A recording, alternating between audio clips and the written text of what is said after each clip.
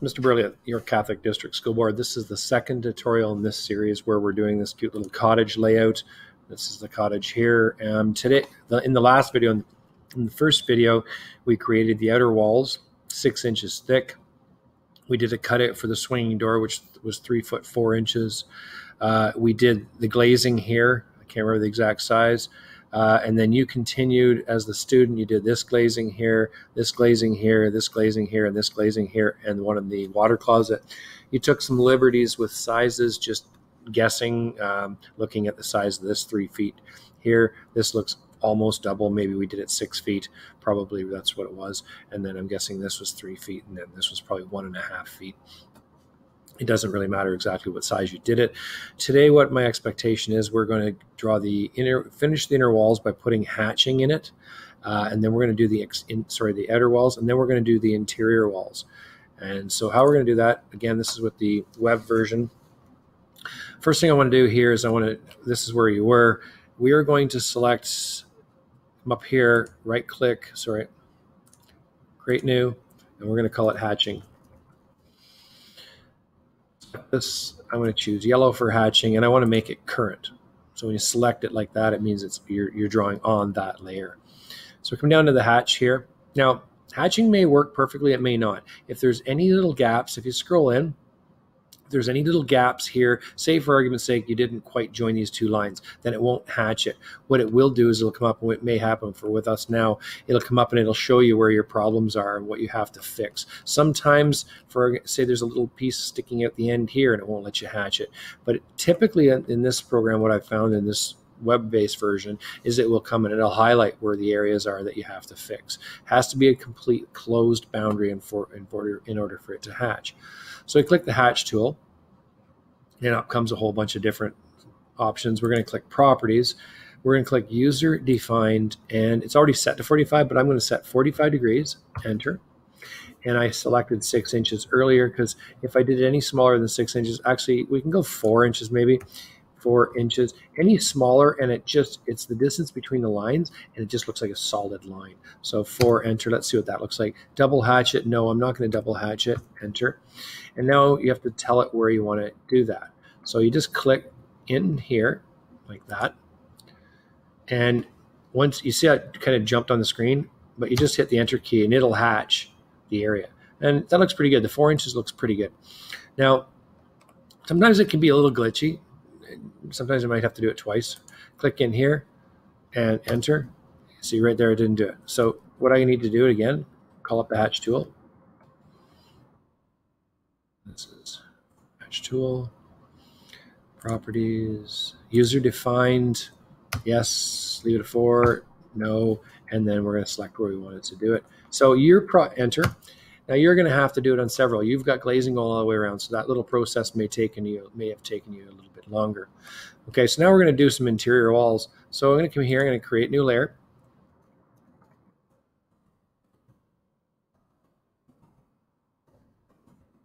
Incidentally, I'd like you to, the person watching this video, the students watching this video right now, I'd like you to watch, this is the web-based version. In the same directory or in the same location, you'll see the non-web-based version. I'd like you to watch a few minutes of that, simply because I bring up a really complicated drawing in AutoCAD and I show you how we toggle layers off and on. There's a little bit of information there that I'd like you to have going forward. So if you pause this video, or you want to watch it at the end, that's fine too, but I'd like you to watch that. So we're doing interior walls. I'm going to turn the interior walls, I'm going to make them yellow. I don't know why, but I am. Now I'm going to select it to make sure we're working on the interior walls. If you select here, I'm working on the hatching. If I select here, I'm working on interior walls. If you want to turn things off and on, watch, I can turn the hatching off, simplify things, or I can turn the hatching back on. But I'm on interior walls right now. So I'm going to come down here, and what I was going to do in the regular AutoCAD, I select this and I offset that dimension. You can't do that for some reason in the web, or at least I haven't been able to figure out how, but it offsets the whole entire thing. So we have to do a little tiny different strategy, not a big deal. So again, yeah, this wasn't quite right. That should have been 6 feet wide. Hopefully you did a better job than I did. Okay, so now what I want to do is I'm going to come in here and draw the first little wall. So if you look here, you'll see this is 20 feet overall, but it gives you the interior dimensions. This is typical if you're looking at, if you're a purchaser, if you're going to purchase a possible house and you go into the sales center and you look at all their brochures, this is the kind of dimensions you're going to see. Overall outside dimensions, and you're going to see overall size of the rooms. This is in both metric and imperial. So you can see this is imperial and this is metric. For whatever reason, Canada's double, metric and imperial, both. We're supposed to be metric, but the reality is in the architectural world, when you're talking about buying homes and buying floor plans and buying hardwood floors and stuff, it typically goes by square foot. And most contractors will also talk square feet. So let's continue in that tradition. We'll do square feet. So if you see this room here is 23 feet wide this way. Now, it's actually 24 feet wide on the outside, but because we took 6 inches up here and 6 inches up here, that gave us 23 feet. So 23 feet of living space inside by 10 foot 4 inches. So from this line here to this line here, you can see it's 10 foot 4 inches. So we'll go in and do that 10 foot 4 inches now. The way I'm going to do it is I'm making sure I'm on the interior walls. Yes, I am. Select this line tool. I'm going to grab this corner here and I'm going to walk up here. I'm going to go 10 foot 4 inches, tab, and I want it 90 degrees, 90, enter. I'm going to delete that in a few minutes. Right now, this is just a construction line. Now what I'm going to do is I'm going to bring a line in from here. And again, AutoCAD, many different strategies. You can play with your own strategy and see if you find a different way. I want to come in and join that right there. Okay, so line tool. Click there. I'm going to walk across here, and I'm just going to go anywhere right now. I want it to be perfect. So I'm going to go to this dimension. I'm not going to worry about the dimension. It can be way over here, way back here. This is a construction line for the moment. I'm going to tab it, and I'm going to make it 0 degrees. And disappeared. Not sure why. Come back over here. Tab. Enter. And it's still. Am I on the wrong one? Nope. Why is it disappearing on me? I'm not sure.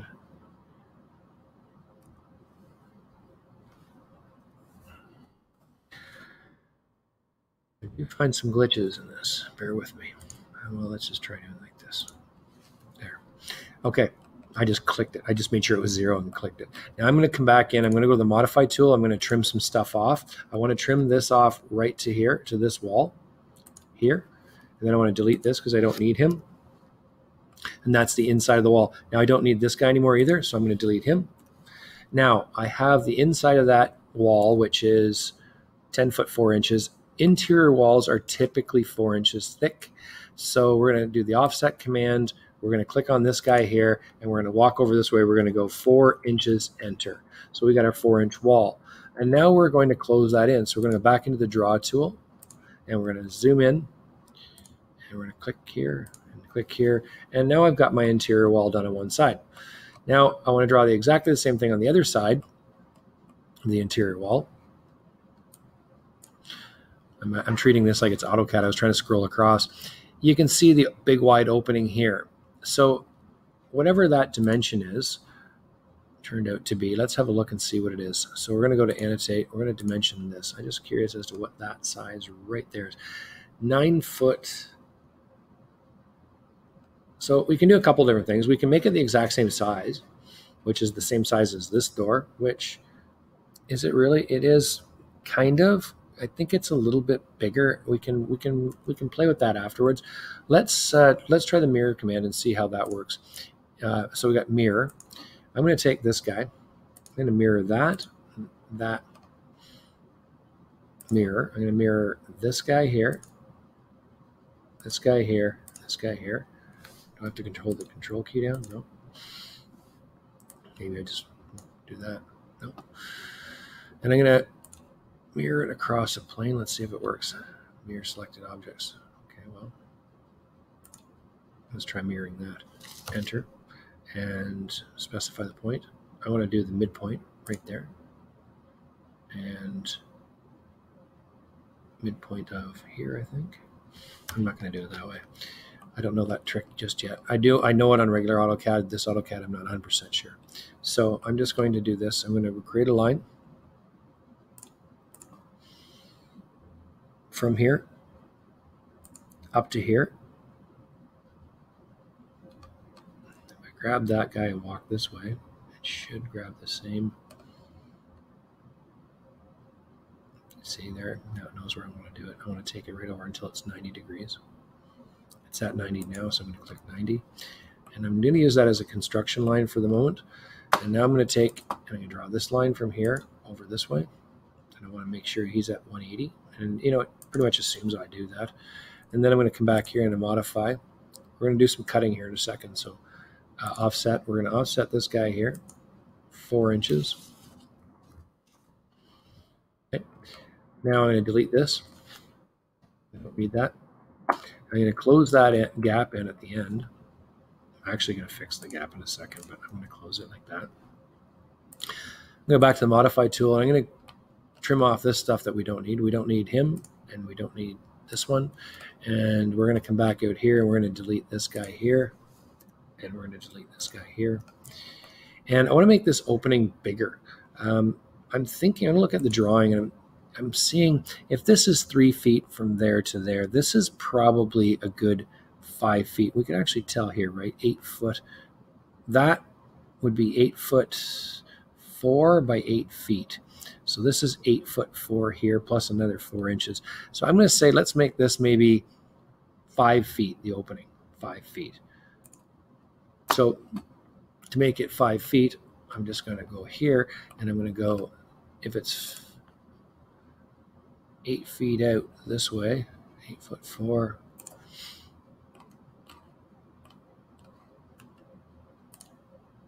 Let's pause for a second. I'm going to do something. So, okay. So back now, what I wanted to do is I wanted to figure out what the exact sizes of these are supposed to be. So I'm hitting the escape key. I'm going to go into here for a second.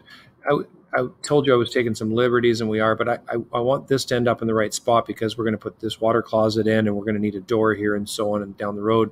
So I want to make sure it's done properly. So the dimension from here to here, I wasn't quite sure what it is. So what I can do is figure out the scale with this with ratio proportion. So I know that from there to there is 8 feet. So if I go 8 feet, and I always like to identify what DWG, I'm going to say DWG, or okay, and then what the actual, so it's 8 feet actual. And then on the drawing, if I take a scale, and I'm just going to roughly measure this right on my computer screen. As long as I don't zoom in and out, it should be fine. And I'm going to take a scale, and it looks like it's 25 millimeters, maybe 26 millimeters. We'll put 25 millimeters. So we know this is feet up here, and this is millimeters down here. And it doesn't really matter. I'm just doing ratio. And so this is actually the DWG. Now, I want to know what this opening is here. So I take what I do know with that opening, and I'm taking the scale and measuring that. And it looks roughly 15, or maybe let's call it, I think it's 16 millimeters.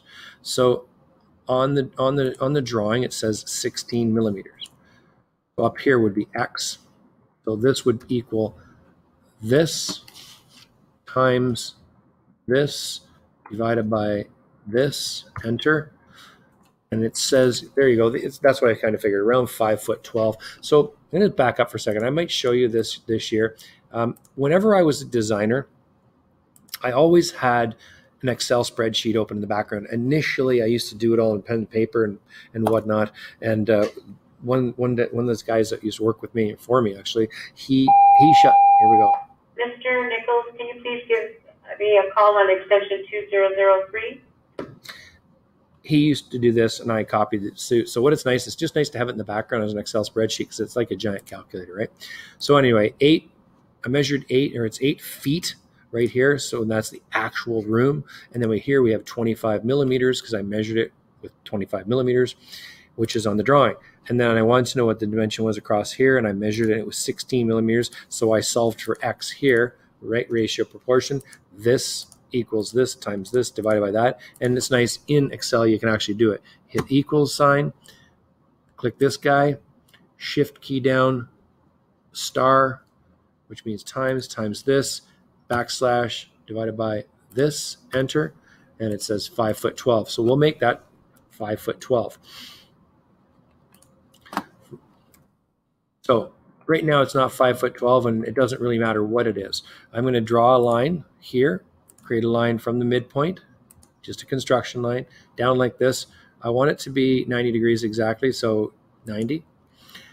Then I'm going to use Mr. Offset tool here, and I'm going to offset that half of the dimension. So we want, what do you want? 5 feet. So we want 2 point, nope, I'm thinking decimal, 2 feet.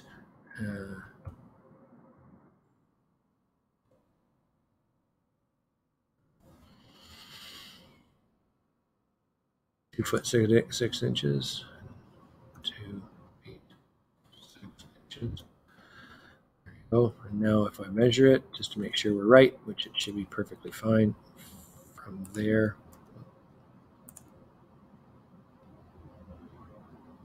2 foot 6, 2 foot 6.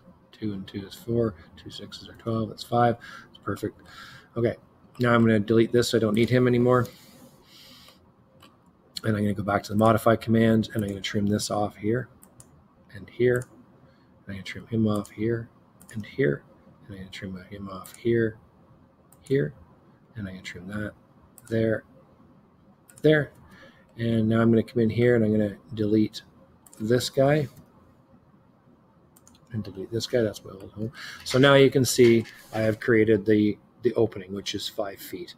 Again, I was taking liberties, like I said before. You can do it. If you're fussier, you can do that. With ratio proportion, it works quite nice, especially on a drawing like that that's scaled. It's quite easy to do that. So what I'd like you to do is continue with the interior walls. Now, if you look at the drawing, you'll see, I believe this is a garbage can. So you can figure out how far out that is, how big around the garbage can is, how far out. You can see the little door swinging there. I don't know what that is, a couple of feet. Play with it if it looks too big. Again, you can use the ratio. You can take a scale and measure it and figure it out that way, by all means. Now, these walls here are done, but there's the inside water closet wall. Now, you can see it comes from here, and then there's a wall goes around here and around here and around here, and this cross here means that's the drain in the center, that's the shower. So you'll draw a 4-inch wall down like this. It'll jog out and around this guy. This, I believe, is a closet. Doesn't look deep enough to be a closet, but that's quite likely what it is. So in here, so this is a 4-inch down here. Figure out how far it is from here over to here. Draw this around. Draw this around. Same thing here. You know from there across is 8 feet. You know that's the dimension. You also know from here across there is 8 feet. So you can start drawing these ones here and then figure out how far that goes in. So 8 feet across. Draw a line, do a line parallel to that one, 4 inches down, figure out how far down that is, how much room do you need for a toilet, and then draw that around. Okay, so again, you can take some liberties. I'd like it to look somewhat professional, but if you want to take a scale and do the ratio like I did, all I did is left the sizes here, and you can write on your Excel spreadsheet, or you can just do it on a piece of paper. It makes you more comfortable. Measure this distance from, say, from here to here, figure out how far that is. Put it so you're looking for actual at this point. So if you're working in millimeters, so you measure that in millimeters and then calculate it, figure out how far it should be. Okay. So again, we're crossing back and forth between millimeters and inches. It doesn't make any difference when you're doing just ratio like this. Okay. So you as a student, what I like to see, finish this up. We should have, when we come back, we should have all the glazing in place. We should have hatched walls. We should have interior walls. The hatching should be on a different layer than the interior walls. The interior walls should be a different layer than the exterior walls.